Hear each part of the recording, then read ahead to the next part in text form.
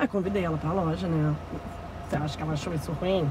Óbvio que não, né? Ela começou a puxar um bando de roupa, assim, pra cima, como se fosse uma coisa super natural, e a loja toda olhando pra ela. Que doideira. É, foi foda mesmo. Mas você acha que eu vou ou não vou, então? O que você acha? O que você quer? Rodrigo, você presta atenção no que eu tô falando? Ah, pode ser. Rodrigo, você tá ouvindo o que eu tô falando? Claro que tô. Rodrigo, é impressão minha ou você tá me respondendo de acordo com o meu tom de voz? Que doideira, né?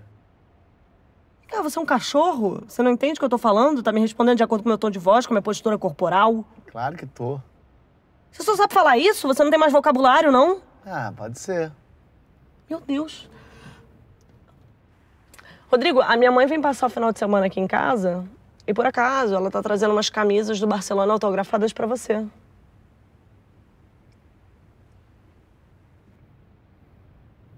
É isso?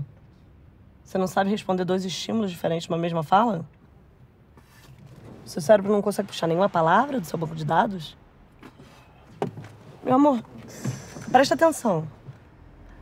UFC, pênis, barzinho, peitos, filhos, Natal na sua mãe.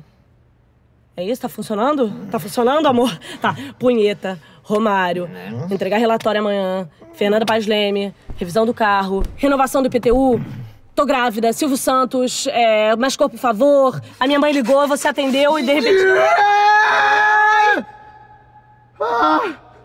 Que isso? O que tá acontecendo? Ai, meu amor, você voltou! Ai. Graças a Deus. Ai, amor, vamos fazer compras. Claro que eu tô.